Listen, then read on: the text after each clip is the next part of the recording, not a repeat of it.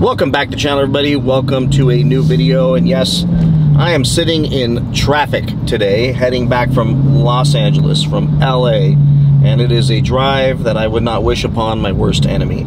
But I figured while I'm sitting in this traffic, driving a 6-speed manual transmission and getting a little mini workout, I thought I would shoot a video and talk about this recent story that was on one of the Demon 170 forums, where this gentleman sadly and tragically lost his car, but happily is okay. And when I say lost his car, I mean somebody ran a red light and it appears that this thing is totaled beyond repair.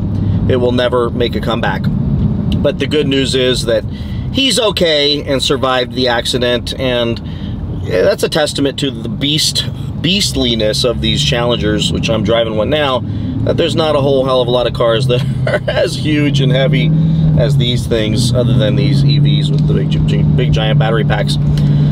But thank goodness he's okay. And one thing I want to say before I get into the meat of this video is it's kind of hilarious, on top of the sadness of the car going away, to watch the comments and almost this elation of all the other Demon 170 owners or people in this group that are immediately coming back and saying, hey, you want to get rid of your engine? Hey, you want to get rid of any parts? Hey, if you want to sell the salvage. I mean, they are just every other comment. And I know also that there's a bunch of them thinking immediately, yes, one less 170 on the market, or ever to go on the market, which will increase our values and make these things worth the same value as a Bugatti Chiron or Lamborghini Aventador or some other exotic car. Which, man, there's one guy, I can say his, well, I'm not going to say his name, but he owns, it's funny, he owns a dealer, and he's always commenting in there, these things would be worth $500,000, and it just cracks me up. And then there's another guy that you know, beats on me and TK and Butter for our videos about the Demon values, even though he's the one that was the one that broke the story and did a video about the top speed issues with the cars. But they are very, as TK would call them, very salty. But in the comment section, boy, are they elated about this car getting totaled. It sounds like everyone, I mean, every other comment is, hey, can I get the engine? It's kind of like if a dude lost his leg, let's say, just, you know, I don't know, on a job site or something, dude's leg gets chopped off, and all his buddies and people he works with comes up and like, hey man, you're not gonna need your shoes anymore, you're not gonna need 2 shoes anymore, can I get your extra shoes?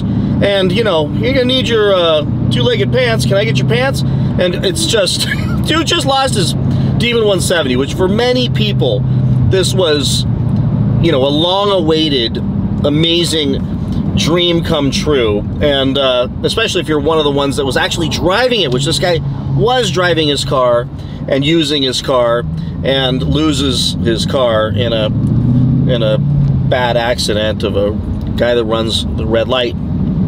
So I would say, you know, like, let's feel bad for the guy before we start going after his parts. Ay, ay, ay. But anyways, let's talk about the subject here, that I think this is the perfect example and the perfect reason to have this conversation. Now, I've talked about it in the past. It's probably been a year or two where I touched on this subject with all the people that were paying humongous markups on the Hellcats, the Red Eyes, Scat Packs, and the point I got across a few times there, in actual circumstances where actually with the Durango, or one guy got his Durango stolen and never recovered, and the insurance company would not pay him what he paid for it because he paid a huge markup. Because the way insurance works is you're going to have a normal policy, which 90% of us have, which is basically an actual cash value policy, meaning the insurance company, if they total the car, they're going to pay you what it would cost to replace that car. Or you're going to have an agreed value or a stated value policy where an appraisal was done, research was done, and you and the insurance company agree on a value. Now, you can read a lot about these policies, and you got to check really and read really closely in the fine print with a lot of these agreed value, stated value policies, because just because you agreed on, let's say, you know, $200,000 to replace my Demon 170, the reality of it is many insurance companies, or some insurance companies, have it clearly in that same policy saying, this is the max we will pay, but if we can replace that car, meaning if you can replace that car for $170 or $160, that's what we're going to pay. If we find that it's readily available to replace for that price, we will. Now, I would say that based on a stated value or agreed value policy, as long as there's not any fine print that would allow them to wiggle out of it, and just know insurance companies are good at wiggling out of stuff, that you could probably fight that. I know that in the couple of cars in my lifetime that I've had totaled, I've had to fight the insurance company to get them to pay what it would really cost me to actually go out and find a car. Now, insurance companies pay millions of dollars for software tools to be able to accurately determine value on cars so that they never overpay. And most of the time, they're going to lowball. Well, with the red eyes, with the Hellcats, with the Scat Packs, and people who paid markups, the problem with those was that you didn't really know what you could find a car for if you just spent a little more time looking, and you didn't know how much markups unless you walked onto the dealerships and looked at the addendum stickers, and you didn't know, for example, that there was a $5,000 window tint sticker, which I showed you all once before, and there's no way an insurance company's going to say, oh, well, you know, since you paid $5 grand for window tint, we're going to give you $5 grand for window tint, because nowhere on the planet Earth is window tint $5,000, period, unless it's gold or something. I mean, it's not. So if you paid a markup on those cars, which did depreciate, the Hellcats did drop in value, they aren't worth anywhere near the markups. Do I think they held their value decent? Yeah, I mean, if you got a 2020 red eye right now, you're still, you know, with reasonably low miles on them, you're still in the 70s, so that's not bad, considering, you know, I paid like 83 for my 2020, and so it's not horrible. But if you paid, let's say in 2021 or 2022, a $50,000, which many people did, $50,000 or even $25,000 markup on a Hellcat or a Hellcat red eye, and then total that car, and you don't have an agreed or stated value, which that would not be considered, no matter how much you want to fight with me on this, a collector car. Insurance company, even a company, let's say Haggerty or something, a collector insurance company, likely wouldn't even consider that to be a car that is a collector's car. So if they're going to look at what they're going for, what you can get them for, and what they're going for on the secondary market as well, to replace your car with another 2022 with the same exact miles, and it's going to be, if you paid 50 grand over, probably $60,000-$70,000 less than you could buy one for right now because you paid that markup. Imagine taking that bath. Imagine taking that financial haircut. Now, those we expected people to get soaked on and creamed on those cars, because there was no way the markups were going to be recoverable on those cars, despite what the dealers said about them appreciating in value. Well, we've seen the outcome there. They have not appreciated in value. But Brad, mine's worth a lot of money, try and sell it.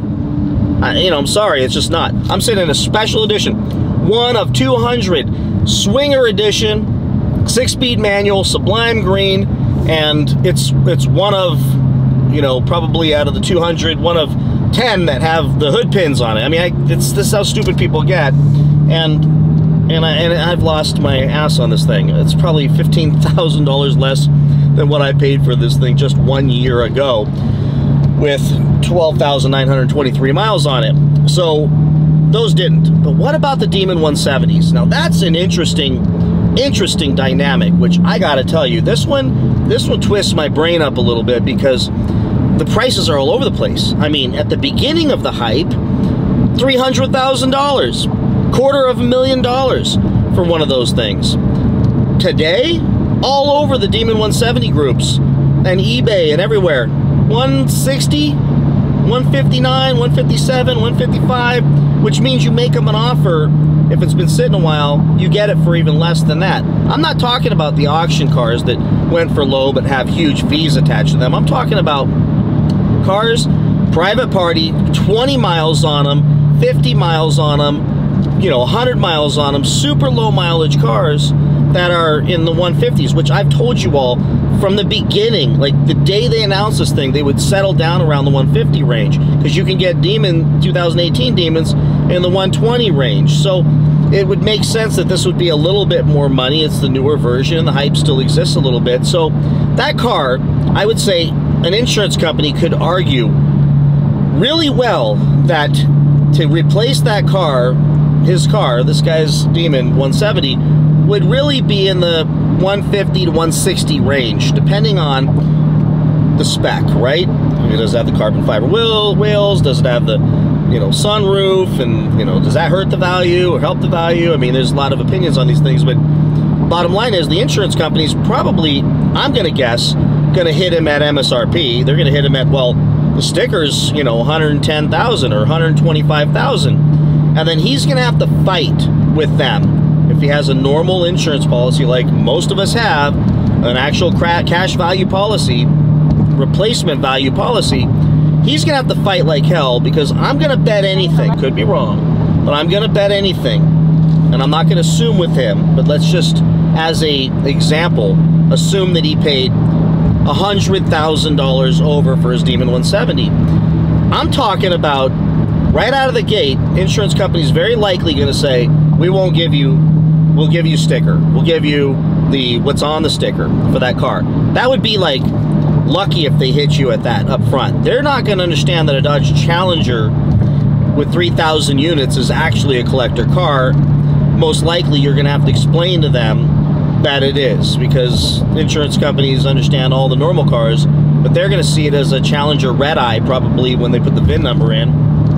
So you're going to have to go through all the gymnastics to help them understand, and then fight like hell with comparables of cars that are for sale, and then try to explain to them what they're actually sold, what the ones sold for that did sell, and what you can buy one for today for. And the insurance companies, again with their software and their appraisers, who are going to do tons of legwork to find out what you can really get one for. And I mean calling some of these dealers, calling some of these private party owners, emailing, messaging on eBay and saying, what's your cash price today? And then they're going to come back and lowball them with that number. And that number is probably, I'm going to guess, once they get through fighting, they might land at around that 150. But I think they're going to hit him at sticker, and then he's going to have to explain to them all the reasons why it's worth more, and it's a special car, and it's a collector's car, etc. So I think this guy, if he paid up a huge markup, this is one of the humongous problems with paying these giant prices on these 170s, is if you don't get a stated value or agreed value policy and that car gets totaled, you're screwed. I'm hoping this guy has that, and I'm hoping his insurance company doesn't screw with him too much. But I'll tell you, I would be terrified if I paid a massive markup on anything, and didn't have a stated value or agreed value policy, and felt comfortable that that insurance company gave me that value with the appraiser when I got that policy of what I paid for that car, including that humongous markup. But even then, they need to be able to justify that when they agree on that value, and there's a good chance even on an agreed value policy that may have been challenging to get, because it was a new car without a lot of comparables to know what exactly they're worth, other than what the asking prices were on the market. And the insurance company may have come back and said, we can't do that big of a price, but we can do 150 or we can do 125 or something like that. So I think there's a possibility there's a lot of 170 owners out there that are way underinsured based on what they paid for those cars, because they're not going to see those markups get paid back to them. I honestly hope this guy is okay with the finances on it. Thank God he's okay from the accident, and the insurance company gives him everything he paid for it. But I'll tell you right now, prices have dropped a lot. They're all over the place for that in the 150 range, 159, 160 range. And if he paid 200, if he's an early adopter, early buyer, you know, the VIN number means nothing because the VIN numbers were jumbled around, but when the car showed up. But depending on what he paid for that car and how much of a markup, if he paid a markup, he could be in trouble. So I just wanted to share that. It's another reason you got to be careful with markups. Some people don't think about that. I mean, it's a challenge. Now, it's the other person's fault, most likely, who ran the red light. So he may have to sue them above him, or sue their insurance company and them to try to get the value moved up on that, because or his insurance company will have to come in over the top and pay part of that as well to help offset what the other insurance company either refused to pay, and then let them subrogate and go fight them for it. I mean, no matter how you cut it, considering that it's the other person's fault, it's their insurance company, you know, it's going to be a dance with multiple insurance companies to get this thing figured out. So definitely an interesting situation. Just wanted to share that. Sorry for this guy who, you know, totaled his car. It's very unfortunate of all the cars that could get hit, and I wish him nothing but the best. So with that, everybody, please like, subscribe, comment. I'll see you in the next one. Bye-bye.